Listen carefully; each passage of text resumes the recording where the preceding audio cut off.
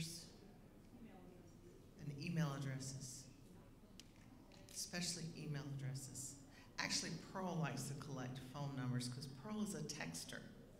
Jennifer likes email addresses because she is an email person. She may be a texter too.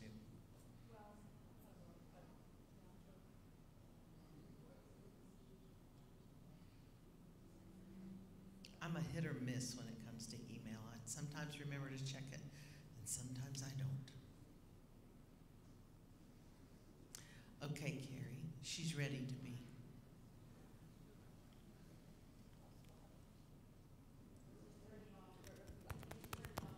There it goes.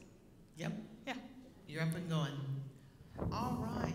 We are so glad to have you with us. I don't think I see anybody new, but well, I'll take that back. We do have new people.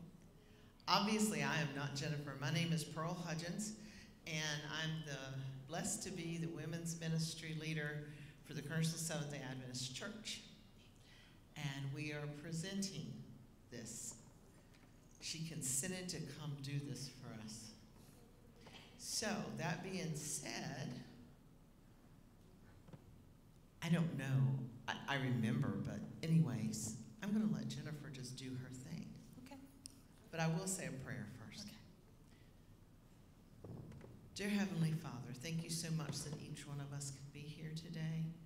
Lord, we know that you knew we would be here even before we came.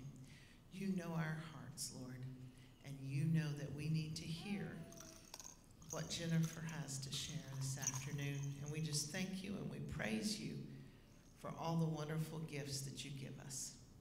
And we ask for a special outpouring of your Spirit this afternoon. In Jesus Christ's holy name we pray. Amen.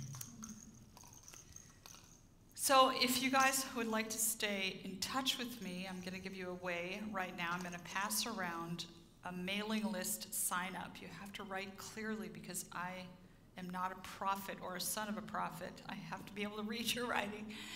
But please sign the mailing list. You will receive updates as to events and different things that are going on, where I'm speaking, sometimes different workshops that I do. You're going to receive probably 1 or 2 emails a week. We won't overwhelm you, and you'll receive the blogs that I write, so you'll get a link to those.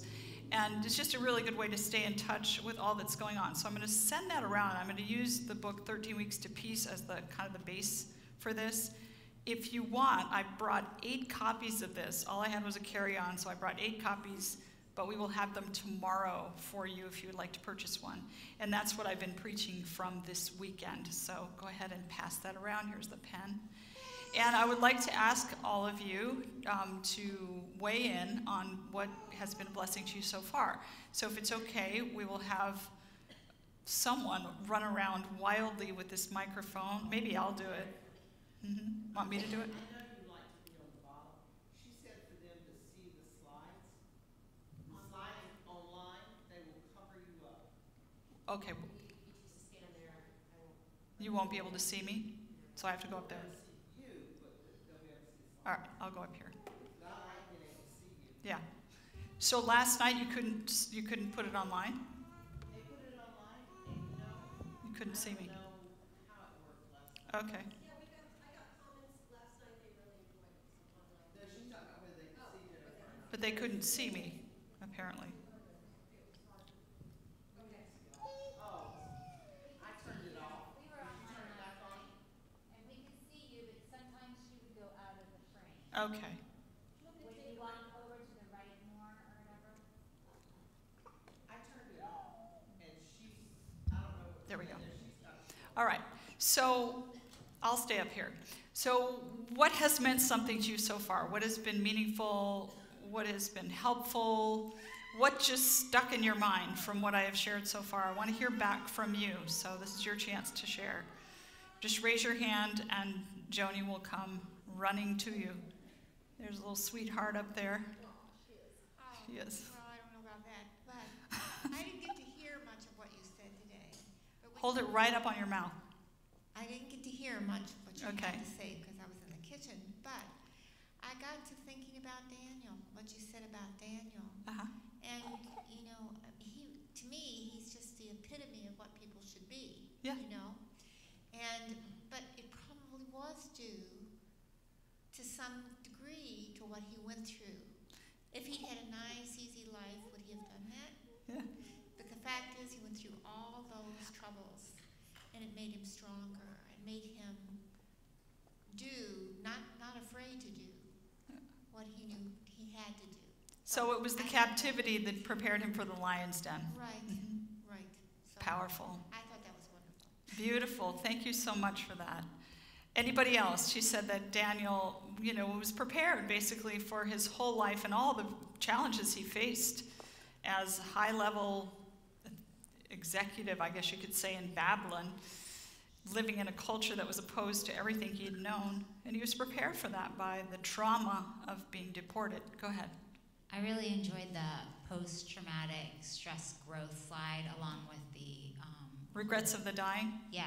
Isn't that powerful? That was very powerful. I thought, oh, that's really neat. I took a picture of that. Some people don't get that, but to me it's so obvious. Like, God lets you go through these little dry runs so that when it comes to the big stuff, you don't make any huge mistakes. You know, you cover everything you need to cover in your life, everything you need to finish up in your life, everything you need to embrace in your life. God is going to make sure that you get that. And he gives us trials to kind of sober us up and make sure that nothing is neglected. So I love that. I love that research. I think it's quite, and the TED Talk she gives, Jane McGonigal, is quite compelling. All right, anybody else? Excellent points here. Talk to me. What has meant something to you so far? What has stuck in your mind? Or if you just want to rebuke me for something or tell me you hate my clothes, whatever. This is your time. For me was the fact that despite the trauma that, people go through, there is still hope and light at the end of the tunnel. As I was listening to the sermon, I was thinking of different friends that have their trauma or even myself, and I just really wanted to share that message with others. So thank you for sharing. Amen. There is hope if you've been traumatized, you've been damaged, you've been hurt, but there is healing and even greater thriving and flourishing as a result of that trauma. Go ahead, Tracy. I think that's Tracy. Yes, it's me. Uh-huh. You stole I was going to say the same thing as I was telling you, that there's hope. I guess I've mentioned this to you, that God can use our pain and make it our ministry. And as I said to you, that a lot of ministries have come from our deepest pain. And that's very encouraging, that when we go through things, we don't have to feel hopeless when we can turn our eyes to Jesus, because he will turn that around and make it our greatest blessing. He can take our greatest pain and turn around and make it our greatest blessing. And so I'm grateful for that. That is so good. And that's 2 Corinthians, I think it's chapter 1. It says that we comfort others with the same comfort wherewith we were comforted of God.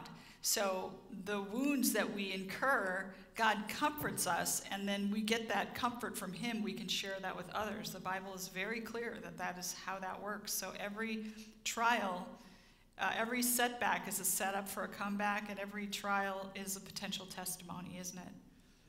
Beautiful.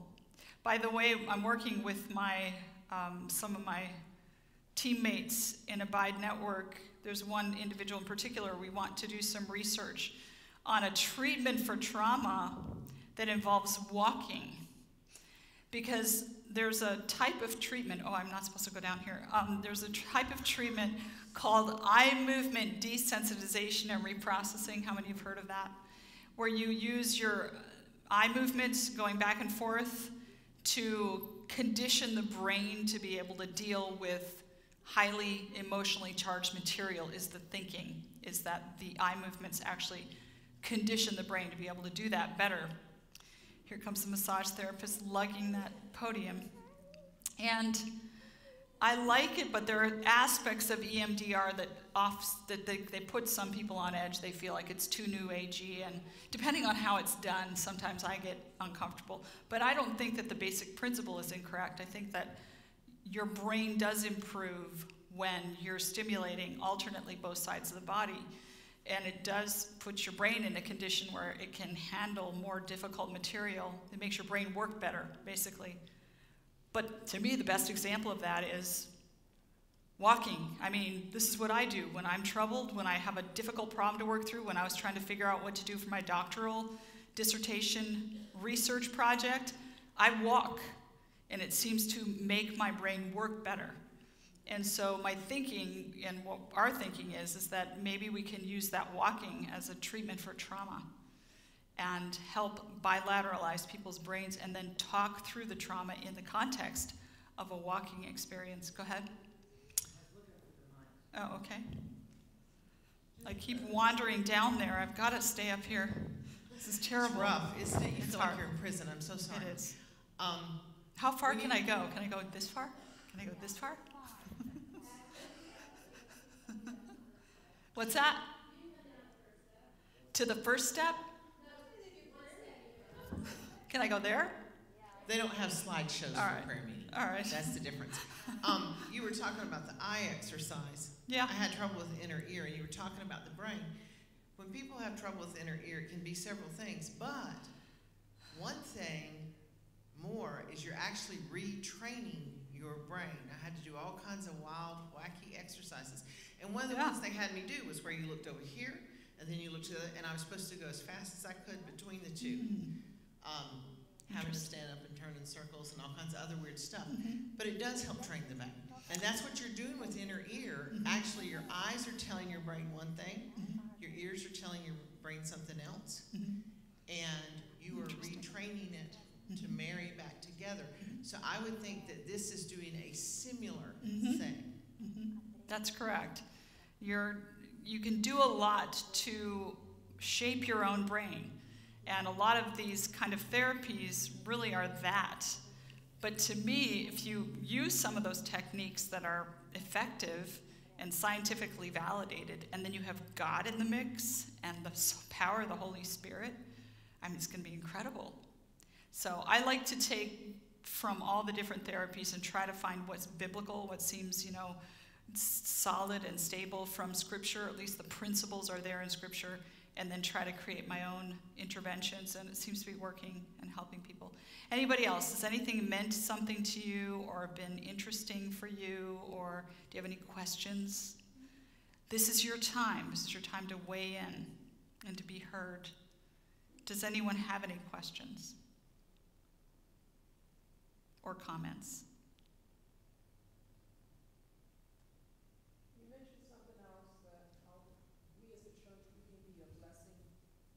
You mentioned something else, that we as a church, we can be a blessing for those who've gone through things as a buffer to help them get through that. So I thought that was very interesting because, connections, just someone agreeing with your pain, they haven't gone through it, but they acknowledging that the pain is real can help a person. It's like, you believe me. Like if I came to you with a hurting story, just the fact that you believe me can help me to get over or to deal with my trauma. That's right. You believe me. You didn't judge me, you believe me. And I think that's important. Good listening, active listening, has been shown to be extremely powerful in facilitating healing, calming people down, diffusing tension and hostility. It's an incredible tool that is actually found in Scripture. Let every man be quick to what? Quick to speak, quick to hear, slow to speak. So the Scripture tells us to reverse our natural tendency, which is to put out our own opinion, talk about our own experience, talk about ourselves, and just kind of not care too much about other people. And the Bible tells us to flip that. And instead of always speaking, hear. And it says the result of that will be a lowered level of what the Bible calls wrath. In my thinking, wrath is hostility. That can be external hostility where people are fighting with each other, but it can also be some people internalize stress and they become hostile to themselves, and that can produce health problems. So that listening, like you said, is so powerful, like Tracy said, is so powerful to heal people, and all you have to do is listen and hear them and maybe weep with them, as the scripture says. And in and of itself, that can be a huge agency of healing in that person's life, even just one conversation where someone listened. And the church can fulfill that role in a powerful way with a few tools. I like to teach those tools. I like to give people those tools because the church, like I said, can be a great mental health agency in the world. So I'm really excited. You know, at the beginning of COVID, it was really cool how this mass trauma, never in my lifetime had there been something that impacted everyone in the world at once. It was kind of a golden opportunity and kind of a cool moment, as disturbing and distressing as it was. And initially there was this pulling together where people were like, if we're going to beat this, we've got to work together. And the church pulled together, and the church became, even though we were all online and everything, really supportive. I mean, I have a Bible study on Friday nights that still draws between 50 and 70 people, and it started at the beginning of COVID and formed a fellowship. So it's a church, you know, and the church on a broad scale started to pull together, and people started learning how to use technology, which they never had before as much. But then the polarization came in, and then all the fights about the vaccine, and then all the different opinions about the masks, and people started to polarize and pull apart, which just gave the devil such a victory, because that was an opportunity, that trauma was an opportunity to pull us together, and the church could have been a real agency of healing in the world. I was disappointed with how things went. Not totally, but somewhat disappointed with the polarization.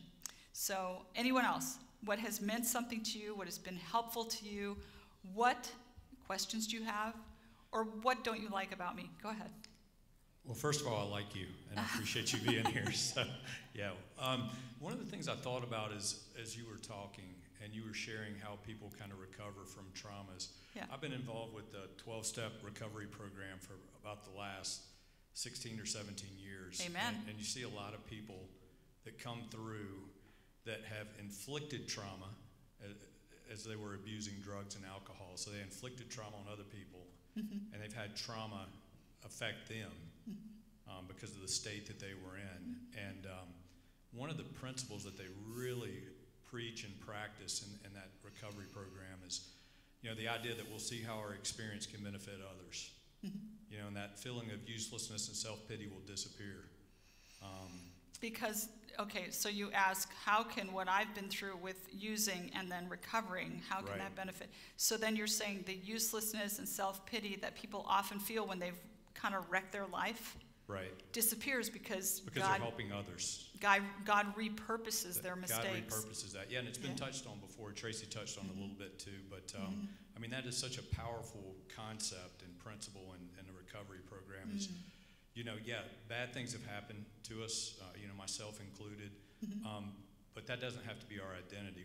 We can look at that experience and go, how can I take that and use that to be a blessing to others and give others a hope and get the focus off myself and the focus on to helping other people. And that's just, I've just noticed, you know, I see a rebirth of people, complete rebirth in these programs. Beautiful. And that's a Christian principle, but I see it in this 12-step recovery program, which has Christian principles at its foundation.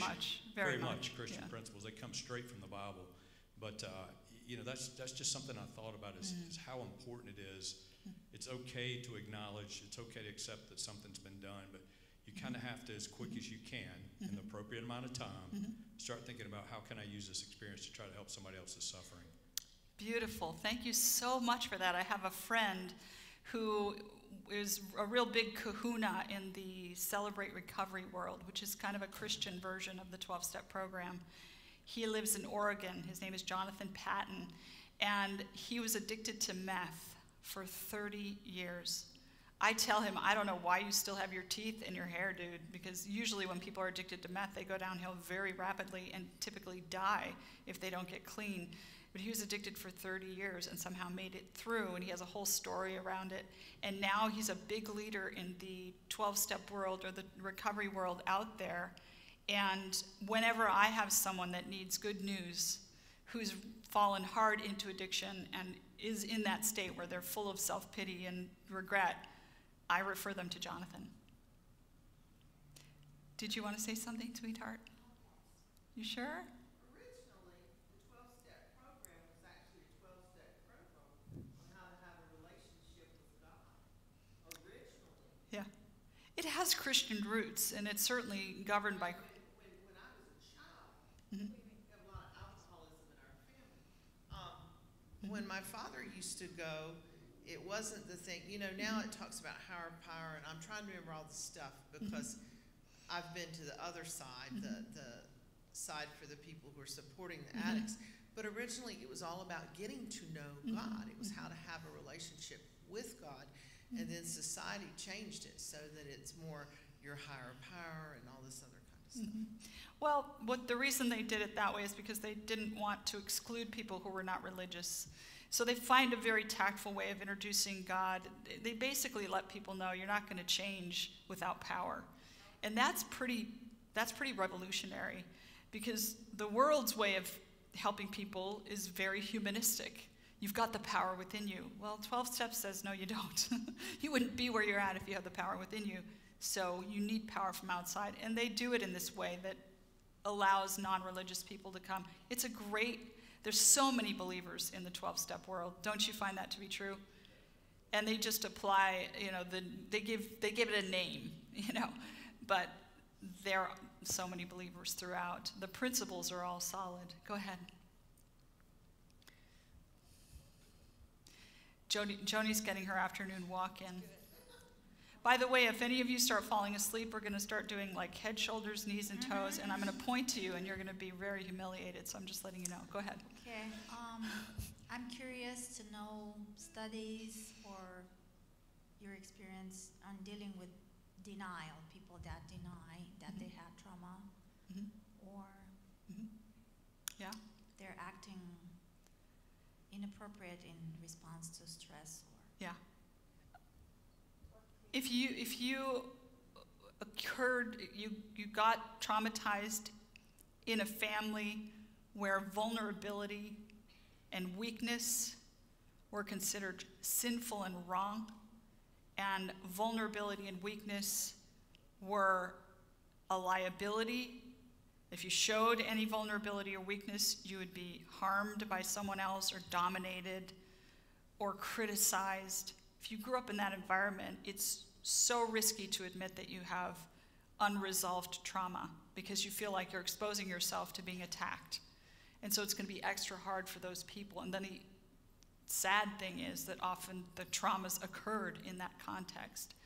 So I think you have to recognize that and know that it's going to be a longer road for that person, but also try to create an environment as much as you can where it's okay to be weak and it's okay to admit, struggles. A lot of what we can do, that's within the realm of all our possibility, is watch your negative feedback to positive feedback ratio in your relationships. That ratio needs to be 6 to 1 or 5 to 1, some authorities say, for it to be a healthy relationship. That means you say 5 nice things to that person for every 1 negative feedback you give. You can give negative feedback. You have to be able to give negative feedback. It's just not realistic to give no negative feedback in a relationship because you have to work things out. But you should have 5 affirmations to 1 criticism, and I find that almost without exception, it's the reverse. If people ever affirm at all, many family cultures never affirm ever, ever, ever, ever. So there's only negative feedback in that relationship, and that creates an unsafe environment in a relationship. So one thing you can do if you want to try to create safety in your relationships is affirm people and do it liberally and do it often. I have had to learn this. I grew up in a critical home, and I have had to learn with my husband not to be like, did you do this yet? This is so messy over here, I've had to learn how to say, you look really nice in that color. I really like that. And thank you so much for painting the pool deck. And you did a really good job on the lawn today or whatever. Just say a lot of nice things. It really does change things. It's such a simple step, but it's really powerful. Okay, anyone else? Questions, comments, feedback? Go ahead. Yeah, I was just going to ask you from your perspective, and how can we as church and men and women, especially for men, I think, Yeah. be more approachable to each other, because often we don't want to talk to one another, and how... At all? But no, they don't, people, we talk, no, deeper, on the deeper level. Okay. Of, how are you doing today? Well, often we're not doing fine. And how can we just be more approachable, more open, more, I don't know. The best tool that I've ever learned, and this actually worked with when they tried to bring the Waco, Texas disaster under control. Many people don't know there were 2 units in the FBI. There was the negotiation unit and the tactical unit. And the tactical unit is what got involved when the whole place went up in flames. But what we don't talk about much is that the negotiation unit preceded the tactical unit, and the negotiation unit, from my understanding, was led out by a guy named Gary Nosner. And Gary Nosner used active listening techniques in talking to David Koresh, who was a stark, raving, mad, lunatic, crazy guy, but he was a highly intelligent human being. And this man just, on the phone, engaged David Koresh and got him to talk. And David Koresh basically wanted his views on the seals of the book of Revelation to be published. And this is before the internet, so we couldn't do it on the internet. And so Gary Nosner was listening to him and talking to him. All he did is 2 things. You can boil active listening down. It's more complex than this, but I can boil it down very simply for you into an acronym, EAR, empathy equals ask and reflect. So if you want to show up in a capacity of empathy in people's lives, use asking questions from a place of loving curiosity. And I'll tell you this about asking those questions. Try to use the words what and how to start the question, and I'll show you why. If you start the question with why, it can sound like an accusation. So say someone comes to church and you know that they're living in an abuse situation, and you get into a conversation with them, and they let you know that they're being abused. If you say, why do you stay with him, it can sound like an accusation. Do you get that? So you want to say instead, what keeps you there? I'm interested in knowing and understanding what, because I'm sure something is keeping you there. What is it?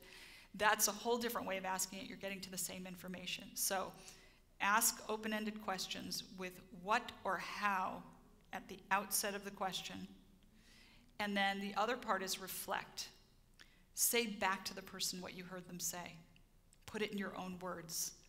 I don't know a more powerful tool than repeating back to people what I heard. This is what I'm hearing, that blah, blah, blah, blah, blah. So even if they say something really vague like, oh, I had kind of a wild week, instead of just going, oh, wow, okay, go, you had some really random things happen this week, huh? And then they'll give you more information. They'll say, yeah, my taxes came due and I didn't have the money and had a small kitchen fire. Oh, so you have some money struggles going on, then you had a problem in your home. Yeah, and I just don't know how I'm going to make ends meet. I just feel, and they're going to give you more information every time you do that. It's like priming a pump, and pretty soon it's going to be gushing. Now, with some people, you wish that you could dial it back, because some people are very good at talking about what's going on in their home. So if you're one of those people, or if you're talking to one of those, I'm talking about drawing out people that tend to lock things up. And that is the most powerful tool I can give you, Joni, that especially repeating back or saying back to people what you heard them say in a paraphrased form, super powerful to get people to feel safe and open up. So we can start with that, reflective listening, very powerful tool. Okay? All right, well, let's get into this, guys. This is going to be a really, hopefully, helpful segment here. Father in heaven, speak through me to these beautiful people who need a message of hope and encouragement about shame, this overwhelming emotion that so many of us feel. Help us to know what to do with shame, processing the most intense emotion known to mankind. Please bless us, I pray. In Jesus' name, amen. A couple things happened to me when I was about this age. This is me with my guitar. I was probably 14, 15 years old. A couple of significant things happened that have to do with shame. First of all, I had a very close, how far can I go to the right or left? Are there parameters? Can I go this far? I can? Okay. Am I good? Okay. Just don't go down. Be on the first step. Okay. Hopefully I'll remember that. Okay. So I was involved with church growing up. I wasn't raised a Seventh-day Adventist, but I did attend church, and we would go on campouts. And this particular campout, everybody was smoking pot. And I ended up smoking pot with my friends, and I don't know if it was that it was cut with something that caused a psychotic break of some kind, but I really pretty much lost hold of myself for a long time and found myself just sobbing, overwhelmed with shame and guilt on this camping trip. And all I could think was I wanted to talk to my mom about it, but I was afraid to tell her, so I never did. And that was an experience that really kind of brought me to the point where I wanted to get to know God, which happened a few years down the road. But another event when I was around this age is I had a very close friend, and she and I would get into trouble together a lot. So we would play games. We would run around the neighborhood. We would do all kinds of crazy things. And one of the things we did was we smoked her mom's cigarettes. I think we were about 12 years old. And if you're not used to smoking, nicotine gives you a real head rush kind of thing. We were sitting on a couch smoking these cigarettes. They were actually cigarette butts that her parents had put out in an ashtray, but it still had the same effect. And we were giggling and laughing, and we heard the door open and close. And we thought someone had come in. We panicked, ended up dropping the cigarette into the side of the couch, and it burned down into the box springs. So we got up, and it turned out it was the dog that came in, so it wasn't a person. We saw that we had burned a hole in the couch. We took a glass of water and poured it, but then we sprayed Glade, highly flammable Glade. That might have been it. I'm not sure what it was. She went to a family event. I went home. My little brother came in my room that night, eyes wide as alarm clocks. Jennifer, Sue Cook's house is burning down. I have never moved so fast in my life, rode my bike, threw my bike down when the crowd was too thick, and ran the rest of the way to the house. Wanted to tell everyone what had happened because I just couldn't bear that guilt that I was carrying. But she didn't want anyone to know. And so I carried that for months. Now, it just so happened, her whole house burned down. And it just so happened that her parents were in the middle of a divorce at that time. So she ended up moving a couple towns over with her dad. And I was still in touch with her, and I would send her notes. This is before technology and email and this type of thing and texting. And I would send her notes. And in one of the notes, I disclosed to her about the house and that we knew how it had burned down, and her dad intercepted it. And I can still see two events. Number one, I can still see speaking to Mr. Cook, her dad, who happened to be a criminal lawyer, I kid you not, in their sun porch room about what the consequences of my actions was going to be. And guess what the consequences were? You must tell your mother. I had to tell, hey Mom, by the way, I had to tell my mother. So I still remember that moment like it was yesterday. We were in a shopping mall. It's called Brownport Shopping Center. And we had just finished shopping, and we're in the car. It was a rainy day. We're sitting there in the car. I thought, no time like the present. It's a depressing day, and it can only get worse. And I said, Mom, do you remember the Cook's house fire? And her dark brown eyes darted around a little bit. She knew something was coming. She said, why? And I said, I was responsible, Mom. And just the shame and the guilt that I felt over that was just kind of overwhelming. So young, I became acquainted with guilt and shame of pretty massive proportions. And then I would say this too, that things that happened to me also gave me a different kind of shame, some things that happened to me, not choices that I made that hurt other people, but things that other people did to hurt me. The main one was that at about the same age, I ended up on the wrong side of the mean girls in my school. And the mean girls were the girls I was trying to be friends with, but they decided that they hated me. And so from the moment I would step into school, they would be right on top of me, belittling me, taunting me all day long. Finally, it all culminated in an event where they wanted to have a chat with me, and they accused me falsely of trying to steal a girl's boyfriend. I was terrified of this boy, never spoke to him, but they had to make up something to do what they wanted to do, to kind of motivate them through. Reminds me of the story of Ellen White and how these kids made up a lie and then threw a rock at her. This is the nature of bullying. Often it's under a pretense. They accused me of trying to steal this girlfriend's boyfriend away, and they proceeded to drag me out. Well, I take that back. I followed them out to a baseball diamond, away from the eyes of the teacher. Why did I follow them? Because I thought I had to. Because they were such dominant personalities, and I thought I had to comply with them, or I would be a coward, or they'd pick on me more. So I went along with it, because they were so strong.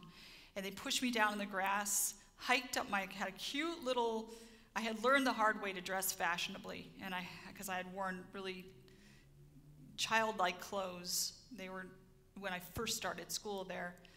But this day I had a really cute sweater dress on, green and black and blue striped sweater dress, really cute. They pulled the whole thing up and proceeded to sexually and physically assault me. It was a group of girls with the boys watching on. It was a horrible, humiliating, traumatizing experience, and I was really never the same after that.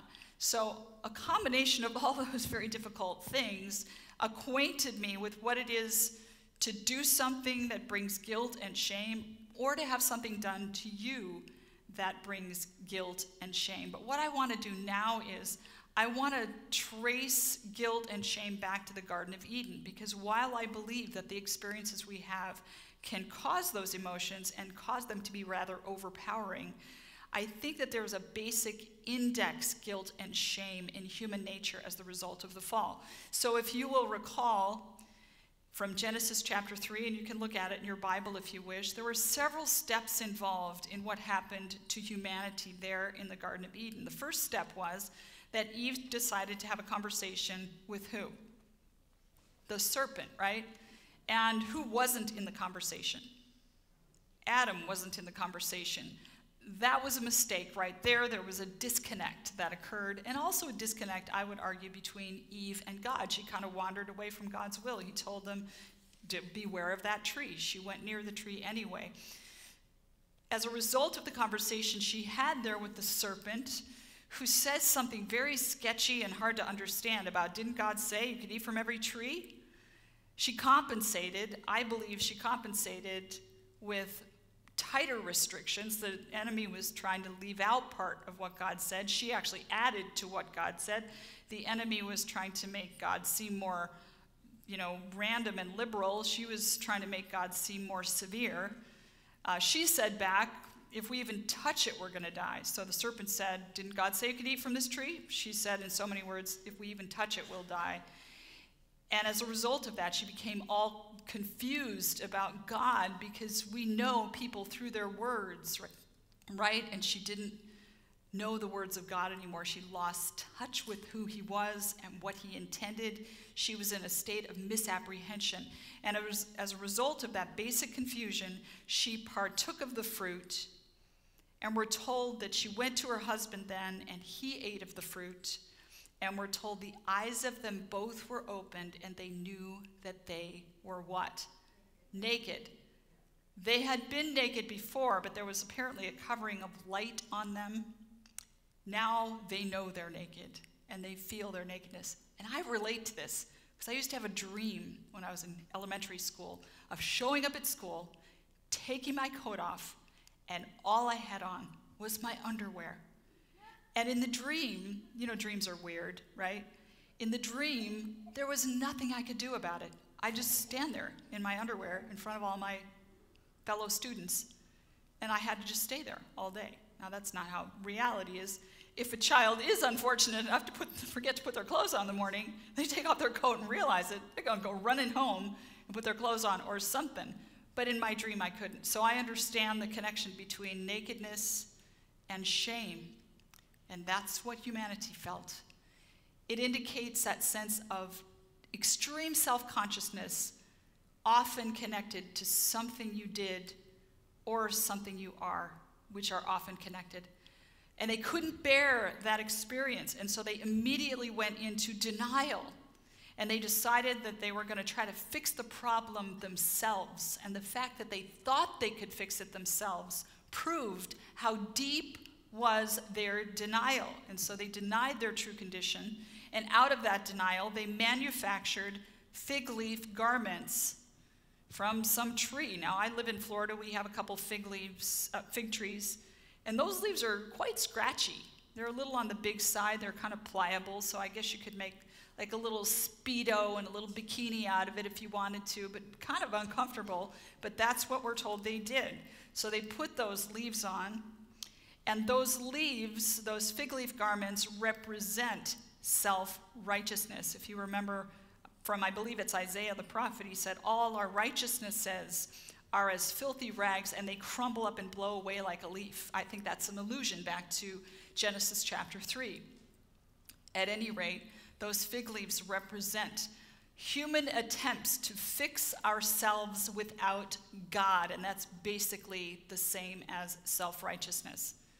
Lord, I want to make myself okay. I know I've gotten myself into trouble here, but I can manage it. I can handle it. Right there you see the denial.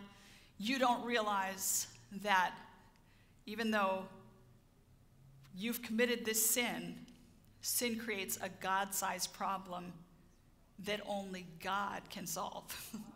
So you don't realize it, and you think you can solve it yourself. That's self-righteousness. That is what those fig leaves represent. And then, of course, it doesn't work. So when God comes into the garden in the cool of the day, how do they feel about it? Oh, great, here he is again. We're all good. Yo, God, this is awesome. Is that how they felt? No, they were terrified because he's holy and they were unholy. So the fig leaves had not really helped them feel safe in their own skin, so to speak, and they began to blame each other and indirectly blamed God. Adam blamed Eve, and then Eve blamed the serpent, and both of them indirectly blamed who? God, right? You guys with me? Fallen asleep? Stand up. Stand up. Reach for the sky. Twist to the right, to the left. Get your circulation going. Touch your toes. Go to side. Get your shoulders. Okay, sit. All right. I'll get through this real quick. Okay, so it won't be bad.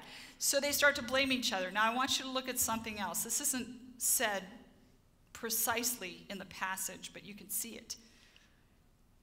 Why did Adam eat the fruit? Was he deceived? Timothy says he was what?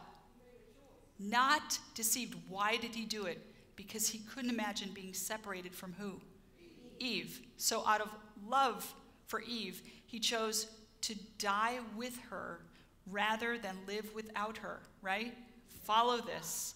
But did he really know what it would feel like to have God come into the garden and actually face his demise? No, he was checked out of reality. And so when God came into the garden, he's like, oh, I really don't want to die. And so what are the first, he thinks God's coming to what? In the day you eat thereof, you will surely what? Die. So the first two words out of his mouth are the woman. What does he want God to do? Oh, Adam, thank you so much for telling me that. I will nuke her instead of you. That's what he wanted, right? Right? He was trying to get her to stand in his place. So she went from savior to scapegoat in the matter of a few hours. It was the same day God came into the garden in the cool of the day. It's pretty amazing. So there's this basic animosity and apathy, and love is gone. Only hours before it was, oh, I can't live without you, Eve, and now he's willing for her to die in his place. Where's all the love now, Adam? Where did it go? It's gone. And there's also, I think, despair. I mean, it doesn't say so in Scripture, at least in Genesis 3, but can you imagine watching the leaves turn brown, feeling a chill in the wind, hearing the bird's song slide into a minor key? There's despair in their hearts. They're starting to realize what they've done. And you know, God was big enough for all of that. But here, let's go back to that shame experience, and I'm going to talk to you about it a little more. The eyes of them both were opened, and they knew that they were naked. Here's a couple of experts on this experience of shame. Coping with shame is a daily, and what I'm trying to do here is give you a sense of the pervasiveness of shame. Coping with shame is a daily preoccupation, not shame in the big toxic sense, but in a kind of everyday way. So we kind of experience shame day in and day out. Shame is the most disturbing experience individuals ever have about themselves. No other emotion feels more deeply disturbing because in the moment of shame, the self feels wounded from within. So what do we do when we feel that sense of shame?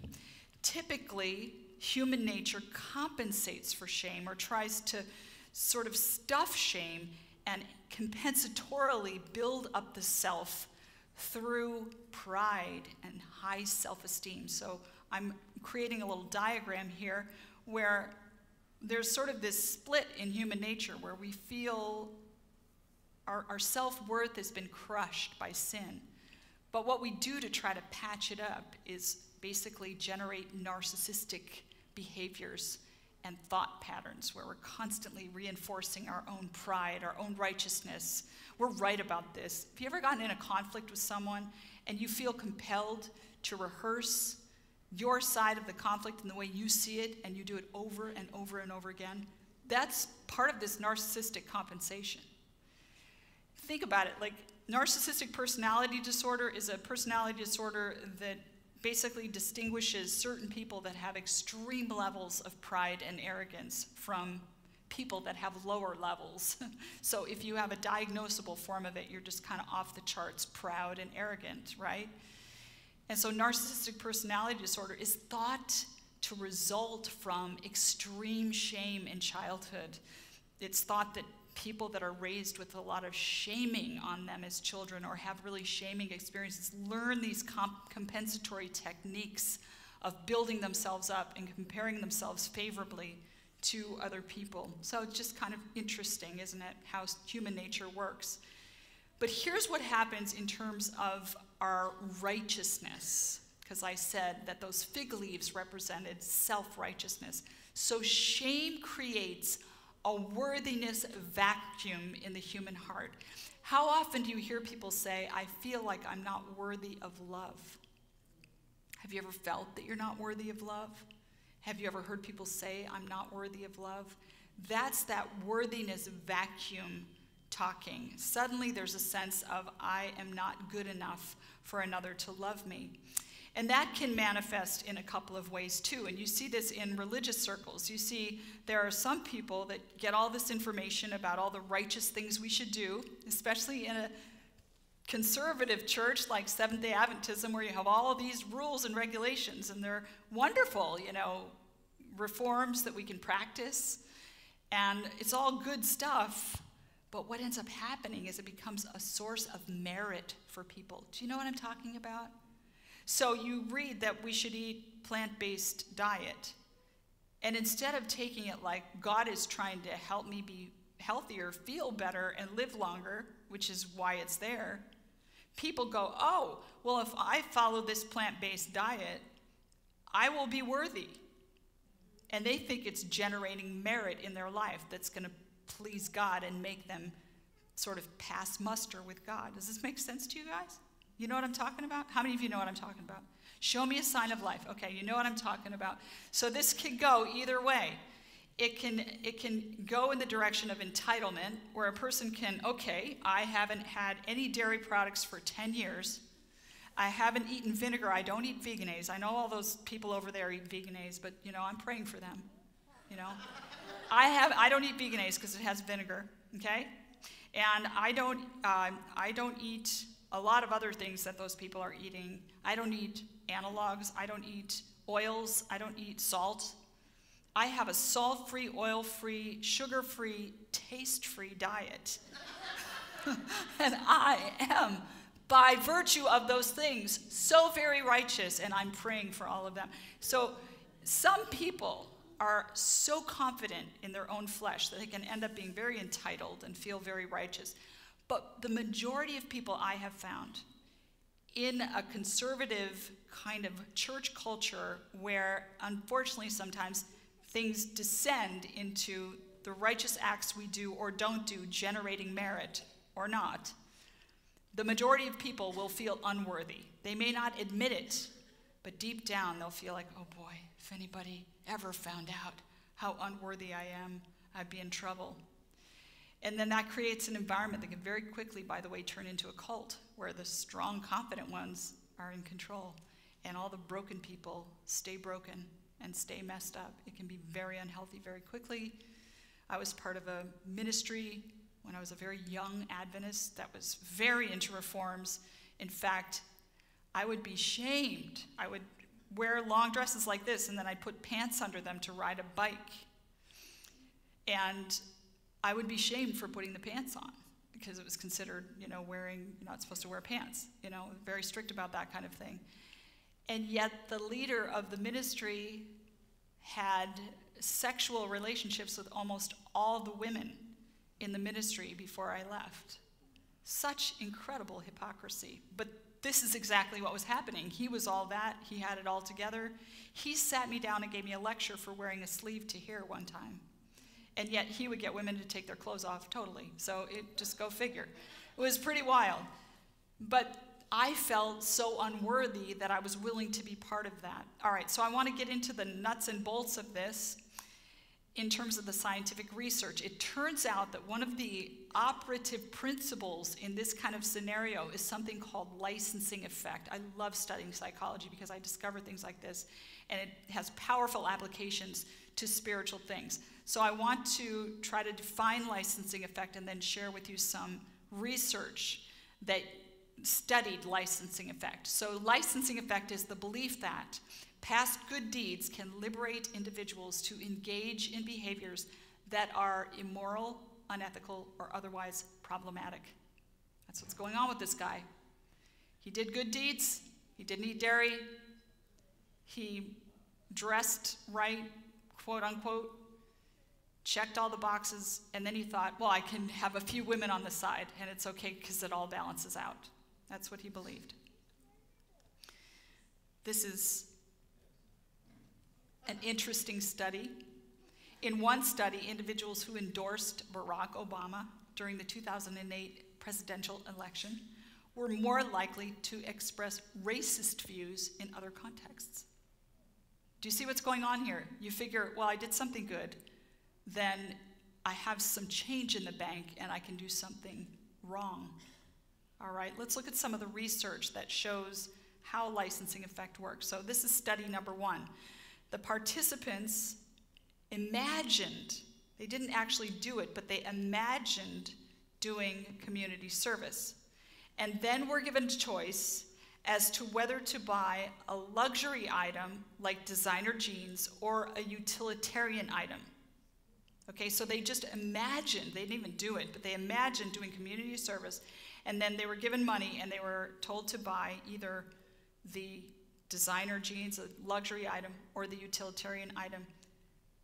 The control group only chose between the two items. So guess which one bought the designer jeans? The people that had imagined doing community service or the people that had not? The people that thought of themselves as virtuous because they imagined doing community service were more likely to buy the extravagant item. Same results from a study involving sunglasses. Participants imagined donating money to a charity, and then they chose between utilitarian sunglasses, the ones that I get like at Walmart, you know, that are, because I'm not going to get expensive sunglasses because I lose them all the time. So I get these $5 sunglasses that literally fall off my face on a regular basis, or designer sunglasses. Guess who bought more fancy sunglasses? The people that imagined donating money to charity. Okay, study number 3. The participants were asked to commit to helping a foreign student and then asked to donate money. The people that committed to helping a foreign student donated what? Less or more money? How many think more money? If they committed to helping a foreign student, did they give away less money or more money? Raise your hand if you thought it was less. What about more? It was less. Because they'd done a good deed, so then they could be stingier. You see? All right, this is one more study. I know it's confusing, but this is how human nature is, so it's very insightful. Okay, so this study involved a group of people. They were given money, and they were to do 2 things with the money. They were to purchase cleaning products, either green or conventional cleaning products. Do you know what I mean by green? So if they're green, you're helping the environment. So that's like an act of virtue, is to buy that green product, right? Or at least in some people's minds, it's an act of virtue. I kind of doubt whether it really makes a difference, but okay, maybe it does. So buying the green would give a sense of virtue. Then they were told to give some of the money away. Who gave more money away? How many people think the people that bought green gave more money away? Raise your hand. Okay, how many people think that the people that brought conventional gave more money away? You're correct. Because of licensing effect. Okay, let's look at some more comments about licensing effect. This one really nails it. Licensing effect might be at work. When we engage in a good deed, that gives us a kind of satisfaction, says the author of this study. With that self-satisfied feeling can come tacit permission to behave more selfishly. You see what's going on here? This is why you see religious institutions that are entirely grounded in the idea that you can alleviate the demerit that comes from bad works by doing what? Or by going to confession, or by, it was a Freudian slip because Adventists have conventions, but, or by indulgences. You can buy your loved one's way out of purgatory. See, by doing good things, you can take away the effect of bad things. Isn't that familiar? When I became a Christian, I had been really involved in Hinduism, and I believed in reincarnation. My grandmother died during that time, and I reasoned that she could come back as a cow, and so I stopped eating meat at that time because I didn't want to eat my grandmother. But I believed in reincarnation. And that if you did good deeds in your life, you would come back as a higher life form. If you did bad deeds in your life, you'd come back as a lower life form. My grandmother was somewhere in the middle. No, she was a good person. She was a good person, so I knew she'd come back as a human being, not a frog or something. But you know how this works. Doing good can cover up the bad, right? It's checks and balances. That is nothing but Edenic self-righteousness institutionalized. And that self-righteousness is such a basic human reaction to that core of shame we acquired from our bent towards sin. That is how we are. We're always going to try to compensate for that shame and that guilt by trying to generate our own righteousness. And guess what? It really doesn't work. You know, a few years ago, well, actually, not a few years ago. It happened a few years ago, but it happened more recently. Last year, those of you that follow me on social media know that my house flooded. We have a field adjacent to our house, and whenever the water levels rise, it breaks the surface of the ground. So the reality is everything in Florida is what? It's not dirt, it's sand. And so all there has to be is some kind of water way down deep in that sand, and the water will build up as a result of all the rains and eventually break the surface. And this is how shame works. There's that water table of shame. And eventually, when the rains come down and there's enough stress in our lives, that shame will bubble up and break the surface and become discernible. But it's always there. It's always there like a water table. So here are some of the types of shame we see breaking the surface, so to speak. Body shame.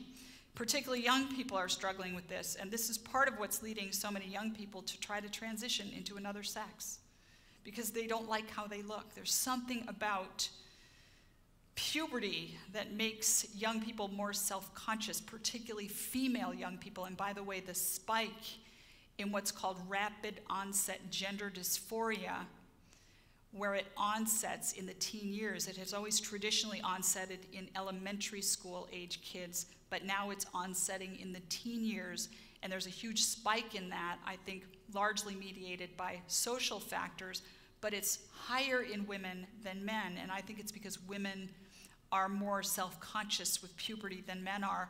And there's that body shame that drives them to want to just do something with their body. They're not happy with the way they are. And so some of them think that they can become boys. So there's body shame. There's behavior shame. When you do something wrong and you feel ashamed maybe of something you do repeatedly.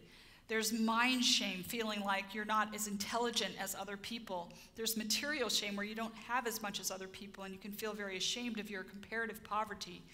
There's religious shame, when you feel less holy compared to other people. I remember this when I was a new Adventist, because I didn't know anything about how to be a Christian or how to live the life, and I would make mistakes just because I didn't know.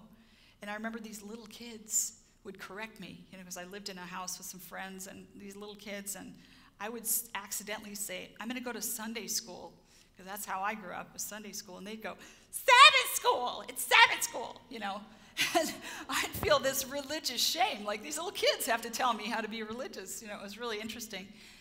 Collective shame, where we all feel ashamed of something that happened. Often this will happen in a community. If a community member murders someone, for instance, we'll feel a sense of, oh, that's so terrible, it happened here. That's collective shame.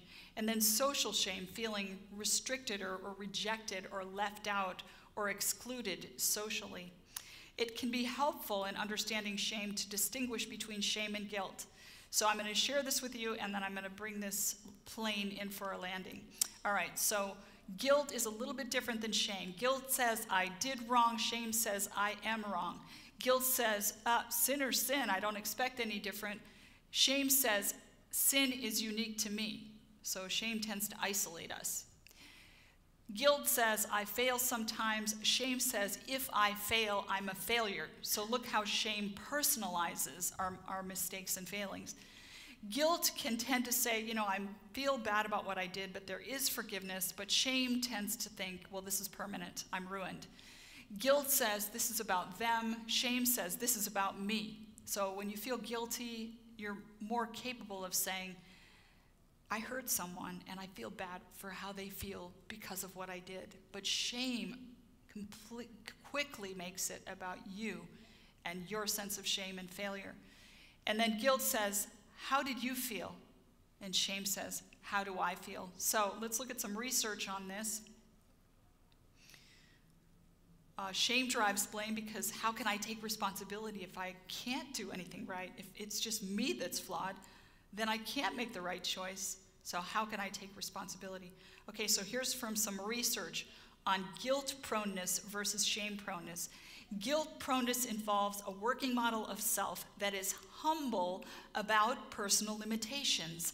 Shame proneness involves a more narcissistic working model of self. Does that make sense? So guilt says, I make mistakes. Shame says, I'm not allowed to make mistakes. This is because of me. It makes it about me. So experiencing a lot of shame in your life is going to predict a number of conditions, including low self-esteem, hostility, social anxiety, depression, eating disorders, body dysmorphia, and so forth. And the scriptures seem to also not really like the effect of shame. Let's read Psalm 25, 1-3.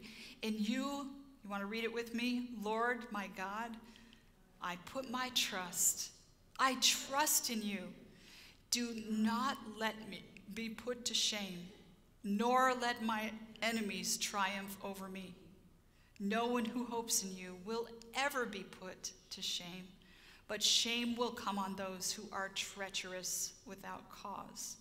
So we can see that shame is going to drive us into isolation. It's going to drive us into a self-defeating, self-referencing that keeps us from being able to access the forgiveness of God. But I'm going to throw a wrench in the works here and say that even though shame is more problematic than guilt, it still has a place. We are wrong. You know, shame says, I am wrong. We are wrong. We are fallen. We are bent towards sin.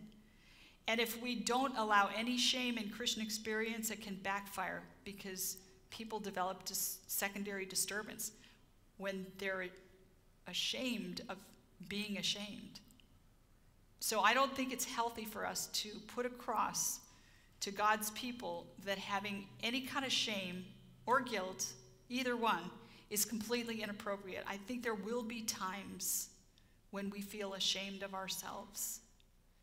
And certainly will be times when we feel guilty for things we've done, and that's part of a normal, healthy Christian experience. But it's very important what we do with that guilt and shame because they can quickly take over. Would you agree? And isn't that a balance that I'm sharing here? We don't want to catastrophize guilt and shame. They're a normal part of being sinful people trying to follow in God's righteous way. And we're going to fall short and know that we are sinful. But on the other hand, those things can quickly take over and press us down into all kinds of discouragement and despair that we don't need to have. So I want to try to find that balance. There's a study that was done of 476 inmates. Oops, sorry. I was not forwarding my slides. They found that the shame-prone were more likely to reoffend. The shame-prone were also more likely to blame others. But they found that the shame-prone who didn't blame others were no less likely to reoffend than guilt-prone inmates. So the possibility that shame could be harnessed for social good, the researchers said, is tantalizing. Well, how can we make sure that it is harnessed for social good rather than destroying us? Do you want to know? Yes. Amen. Okay, let's go to that question. What do we do with shame? This is a cycle. Have you ever seen a cycle like this where you feel shame and the shame itself? I mean, think about it. Shame is very uncomfortable. I can tell you that based on having burnt a house down and feeling that burning shame. It was pretty bad.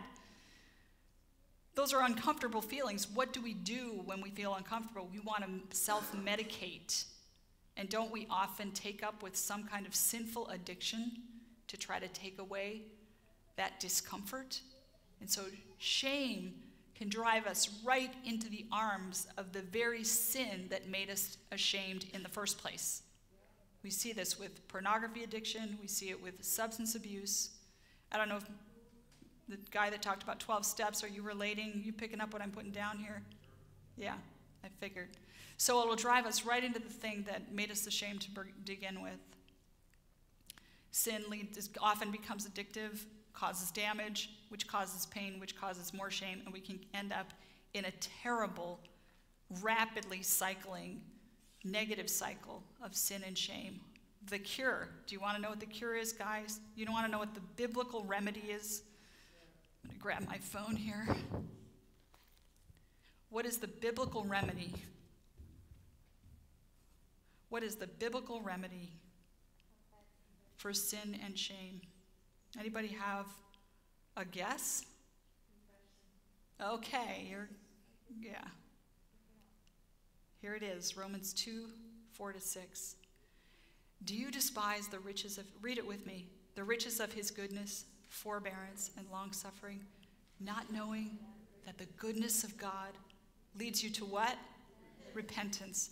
Guys, repentance has gotten a bad rap.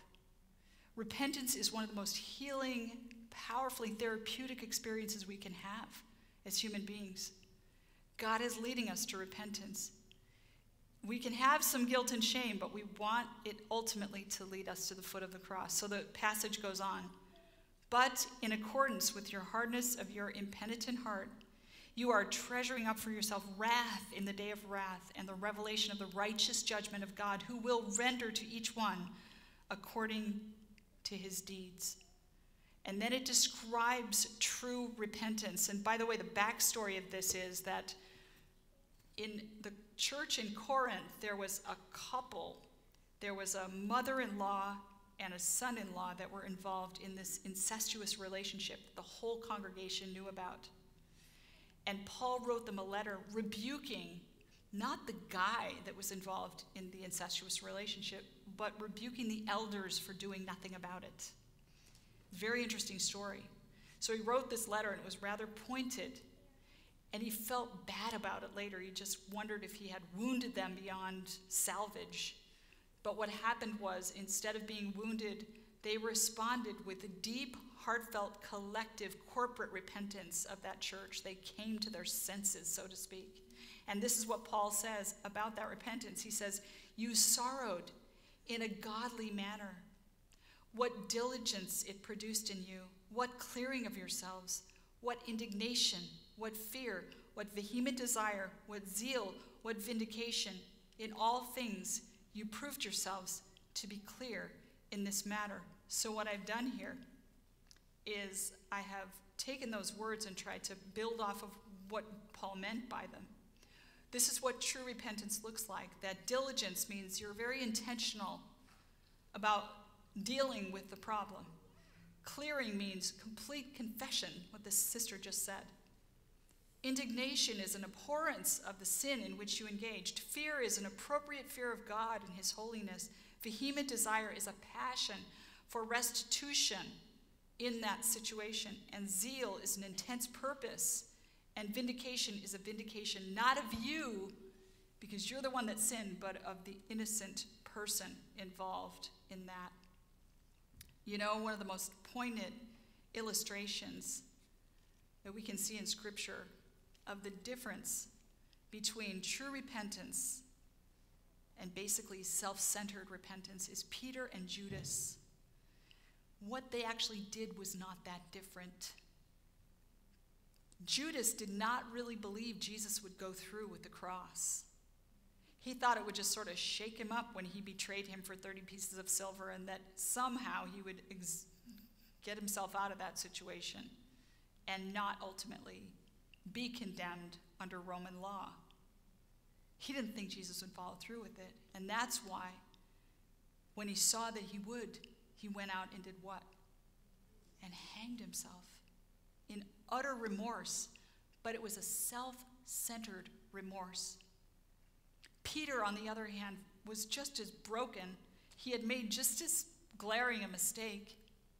And we're told one of the second shortest verse in the Bible, I think, is right after Peter denied Jesus the third time with cursing and swearing. It says, Jesus looked at Peter.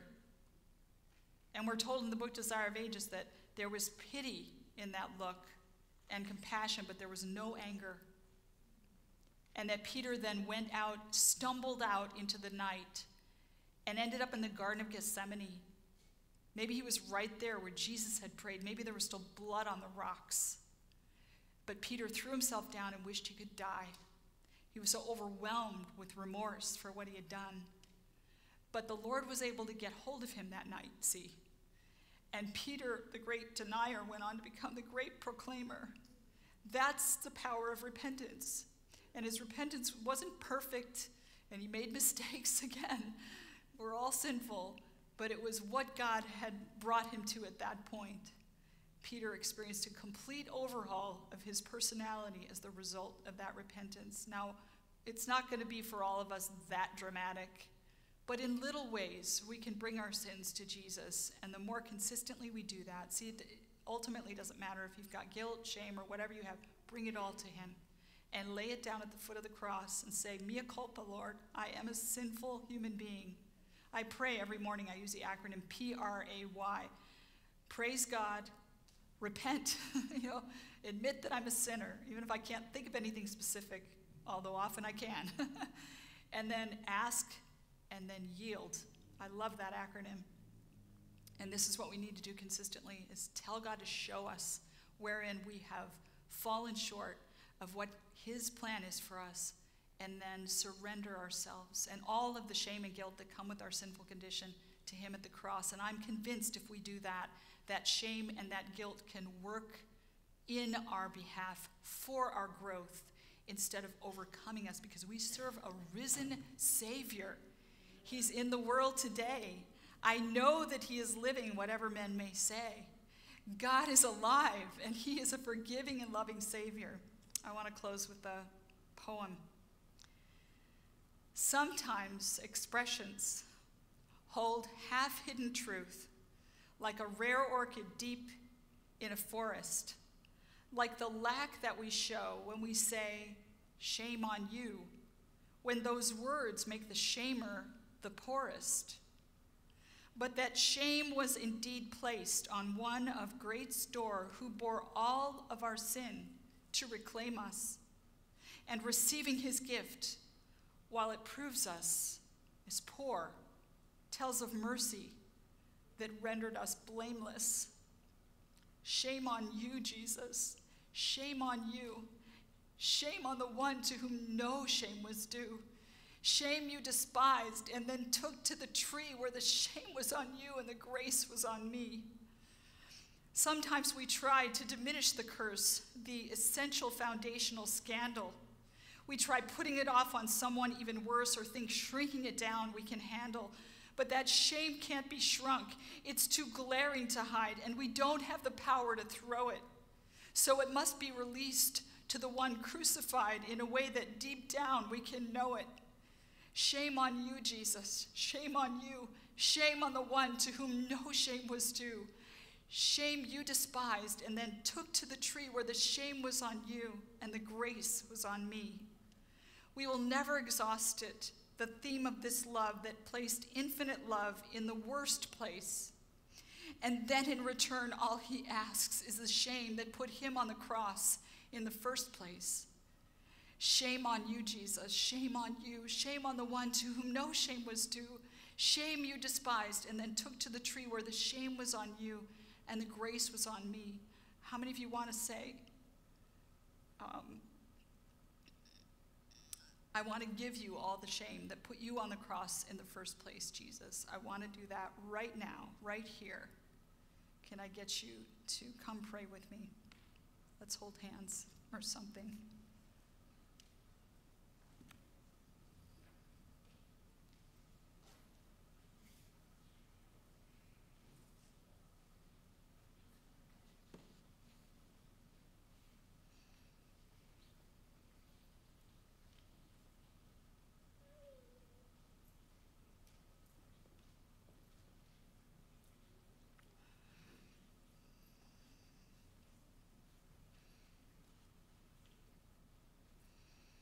It's really hard to have a circle in a church where there's pews. Sorry about that. I should have thought of that. I should just told you to come up front. Hi, sweetheart. She's so cute. All right. Father in heaven, I just praise you, thank you. Your Holy Spirit has come and touched our souls. And we can see that you were shamed and we walked free because of the grace you gave us. It is the great exchange, Lord. There's no way around it. There's no way to philosophize it away. You took what we deserve so that we could be treated as you deserved. You were condemned for our sins that we might be justified. You suffered death, which was ours, that we might live the life that is yours. And by you, earth and heaven are bound together and enfolded in the bosom of infinite love. Lord, enfold us now in that love and heal our shame wounds. Help us not to pass them on generation to generation, relationship to relationship. Help us to love one another simply and in Jesus. Heal us deeply, we pray. Bring us to repentance moment by moment, day by day is our prayer in Jesus' name.